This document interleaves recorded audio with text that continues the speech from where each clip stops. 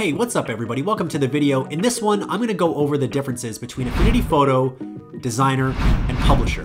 Because maybe you don't know what you're looking for. And you know why I'm making this video? Let me tell you a story, okay? When I was a young lad, and I was trying to get into graphic design, I didn't want to use Photoshop. I just knew it, right? So I found the Affinity suite, but I couldn't figure out which program I actually needed for what I wanted to do. I was getting angry, I was getting mad, okay? I was losing my temper. So I went and talked to someone on YouTube who had a good following, and I said, listen, I want to make cool stuff. I want to edit photos. I want to add text. I want to add shapes. I want to take dogs, replace them with cats. I want to take chickens. I want to put them in casinos, right? How can you help me? What should I get? You know what they told me? Get Affinity Designer. But you know what? I didn't actually want Affinity Designer. It ended up being Affinity Photo, which I fell in love with. But I ended up downloading the whole suite because Affinity was so great and I was winning because they work all fantastically together in harmony. So if you're not gonna get the whole suite, you're not sure what each program does, stick around and I'm gonna explain it right now and find out which program's for you. Let's talk about Affinity Photo, my first love.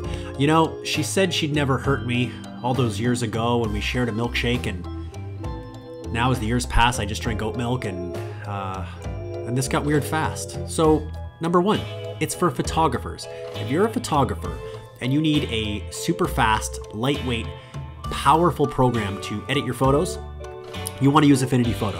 It can handle large file sizes, it can deal with various file types like RAW, and it has all sorts of non-destructive editing and retouching tools, so you can basically really refine and precisely edit your photos the way that you're looking for. Number two, if you're a digital artist, you can use Affinity Photo. Now, this is a pixel-based program, but you can do all kinds of cool photo compositions. When someone says Photoshop something, that's essentially what you can do with Affinity Photo. You can use multiple photos, put them together. You can use masks. You can use live filters. There's all sorts of tools built in to build basically whatever you're looking for. Whatever you can think of in your mind, Affinity Photo can do it. Now, and third, Affinity Photo is also for graphic designers. You can create all kinds of stuff. If you wanted to create a poster, you could do that. If you wanted to create a mock-up, you can do that too. There's a lot of bleed over between the programs, but this is really how you're gonna dial in your stuff using Affinity Photo, would be photography, digital art, and overall general graphic design. So that is Affinity Photo. Okay, now we're talking about Affinity Designer. Now, why did I pick this song? Oh, I don't know. Affinity Designer just kind of makes me feel like this. It's unlimited creativity. It's fun. It's fresh. It's all over the place. So let's go. Let's talk about it. Okay, number one, I think it's for digital artists and illustrators. If you like to draw, if you like to create crazy designs, crazy shapes, it's vector-based, so you can blow it up to any size you want without losing quality. This is the program for you. Now, what else can it do? Who's it for? Well, it's also for designers that do brand stuff. So this could mean working with a company, designing all kinds of stuff. If you want to design a logo, you want Affinity Designer. If you want to mock up websites, you want Affinity Designer. If you want to do regular mockups, yeah, Affinity Designer. Again, it's vector-based, so anything you create, blow it up to any size you want. It's also great for people that like to do UX, UI. You can lay out everything and see it all in something that they have called artboards. And these artboards, basically, you can create as many as you want. You can lay them all out, and you can see how things are gonna look, like a logo in different colors for you or for the client. And can you create posters and stuff? Yeah, you can. So another cool thing about it, it also has a pixel persona. So even though it's a vector program, if you want to use pixel tools, go to that workspace and you got that too. Okay, so last, but certainly not least, the forgotten sibling, Affinity Publisher.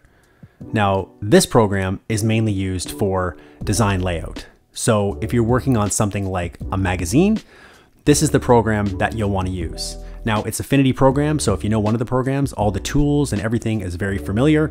If you know one, you can kind of learn them all really quickly, and it's got all the things you need to be a layout powerhouse.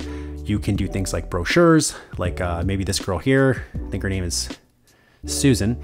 You can also do book layouts on this. Everything you need for digital and print is what you would use this for any site of layout. And the really cool thing about Affinity Publisher is if you have Designer or Photo installed, you can jump to those workspaces. So if I was working on this document here and I wanted to edit this photo of this leaf and isolate it, I could just flip over to the Affinity Photo workspace.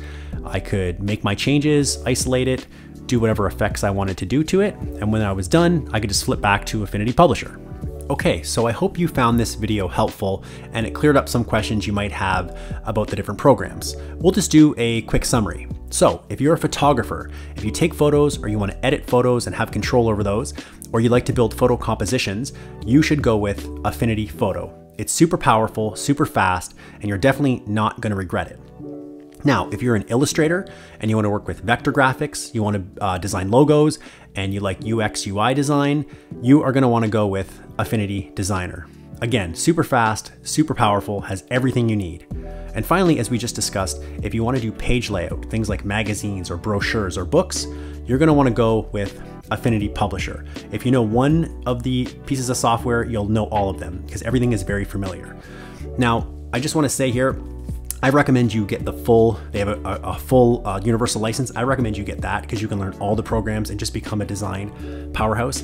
Yes, you can do almost anything in all the programs, but they have tools geared to specific things which are going to help your workflow and make things go way faster. If you like this video, you know I gotta ask you to tap that like button. And if you've never seen my stuff before and this video was helpful and you want to subscribe, we can swap diaries. That would be great. And thanks so much for watching. I'll see you in the next one.